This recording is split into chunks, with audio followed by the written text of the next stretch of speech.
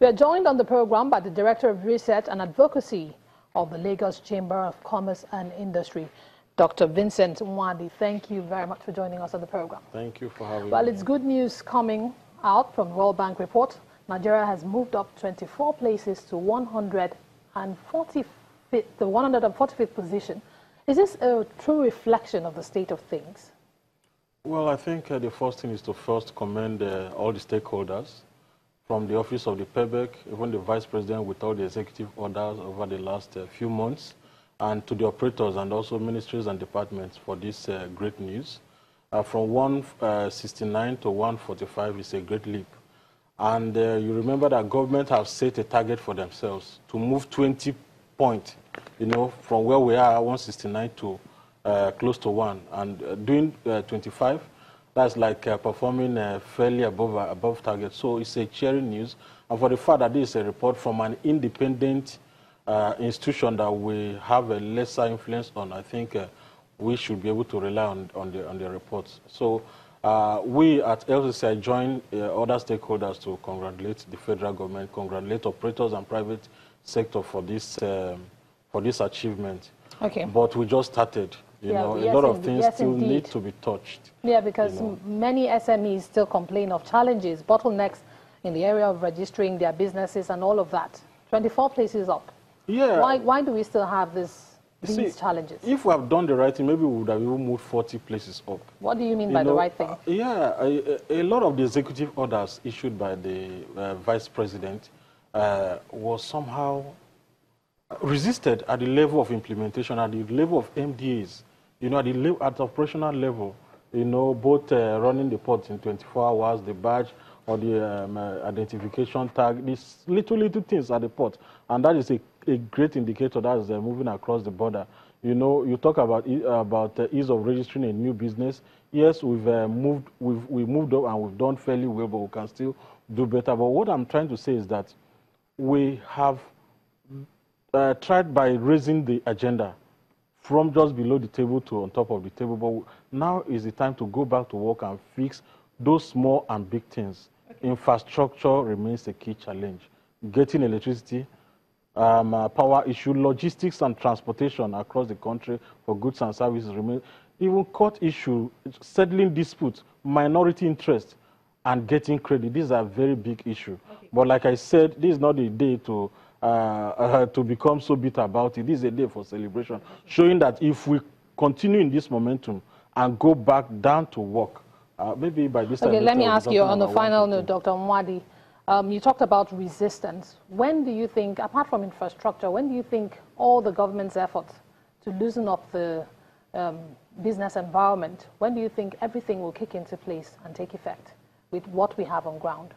Well, I will not be able to answer, but it looks like we still have a long way to go, because what the FG have done is to look at the simple things and the easy things about bureaucracy, transparency, and whatever. But infrastructure, you can't fix it overnight, so it's difficult to define a time. I think it's still going to take us some time to deal with our court processes, to deal with access to infrastructure, to deal with access to credit. But in terms of bureaucracy and transparency and all of that, I think they are hands on it, and also to make sure that the guys in the field monitoring and supervising and implementing are not resisting authorities that are coming from. What kind of resistance? That word has come up over and over again from you. We have infrastructural challenges. Yeah. So with the manpower, with the guys in the field, what kind of resistance exactly are you making reference to? We are saying that the VP or even the minister will announce for a reform, but you get to the operational level, it's not being obeyed.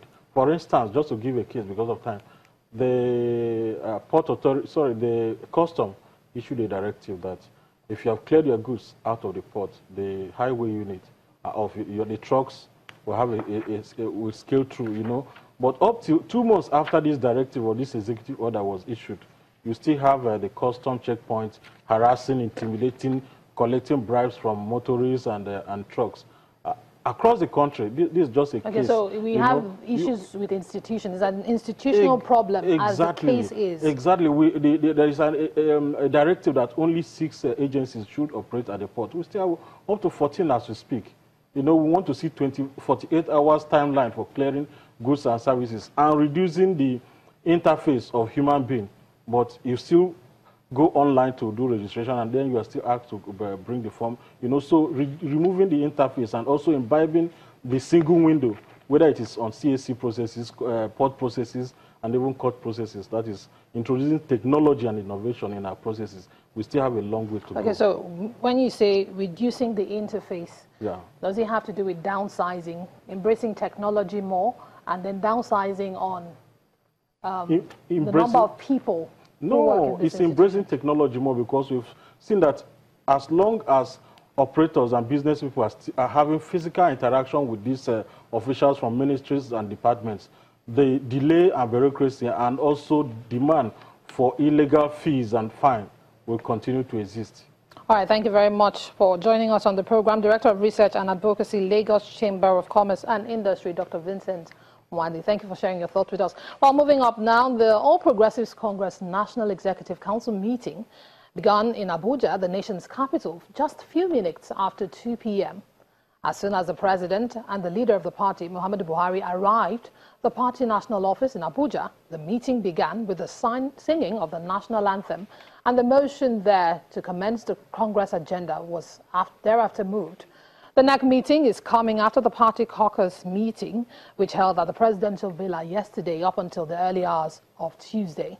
The president, alongside other party leaders, the Senate president, governors, and members of the National Working Committee are in the meeting, which is the party's first in several months.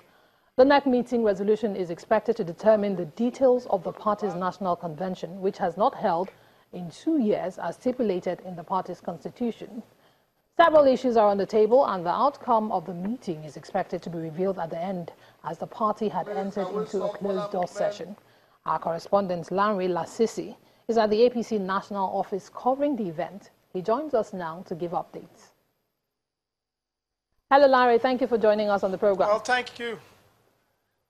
Larry, could you talk us through what's happening right now? We understand that the party officials and the president have gone in for a closed-door meeting. What exactly is happening now? Well, right now, the meeting is on. At least we can tell you that the meeting was about to commence, journalists were told to leave the venue of the meeting, which is unusual. The usual practice is for the prayers to be taken, the national chairman to make a speech, the president, who is the leader of the party, to make a speech, and then, the press will be told to excuse them so that they can talk. That didn't happen here. Without any ceremony, press were told to work out of the meeting.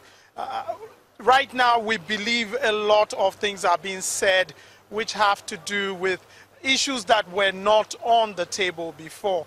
We do understand yesterday at the caucus meeting, the issue of the rerun elections and other elections that are going on were to be discussed. We also understand the national registration of members, continuous registration, was to be discussed. We also understand that a lot of issues were to be discussed, but it appears that will not be what will be here. Sources are making us to understand that the chairman, the national chairman, who's been under pressure for a while, that issue will be handled here. We're also expecting that they will be discussing the issue of the national convention, which hasn't held for a while. That should be discussed here. So a lot will be discussed, but we're told that after the meeting, they will get back to us to tell us what they want to tell us of what happened in that meeting.